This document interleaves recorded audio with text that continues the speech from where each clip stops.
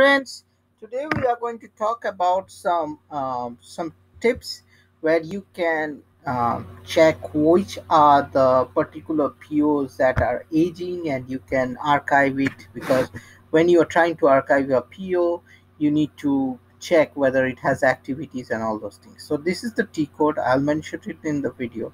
Okay, so I go here and I this is the T code, and here if you go, you can see the description analysis program for data aging. You can use this report to check before starting the data aging run which purchase orders are selected for data aging, of which documents do not match the check rules. The system checks if a purchase order has been processed completely or not. So here you can select, these are the things that you can do.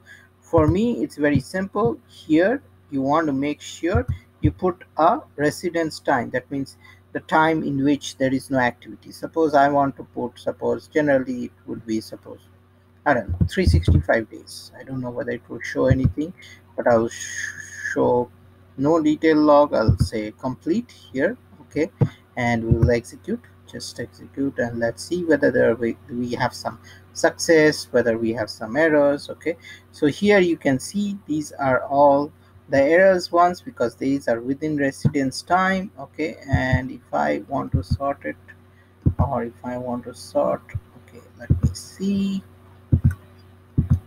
the greens. So these ones are the ones that I can take care of it, because the last change date is 11/16/2018, if you see, and these are good candidates for which we can do for archiving. Okay, this is very useful, and you can use it all the time. Okay, this is something that is available out of the box in S4 HANA. I need to check whether it's available in ECC, but for sure it's used for S4 HANA, and you can use it, because otherwise you have to do a check whether there is any activities here and there, and this really helps you to check whether there is any activity or not.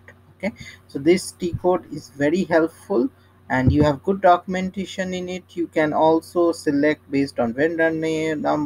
So suppose you have a purchase organization that you are getting rid of, the company code you are getting rid of, you have sold it, then you can always sort it based on that. Okay, so that's it. Stay tuned to my SAP channel, and happy SAP learning, and have a great day.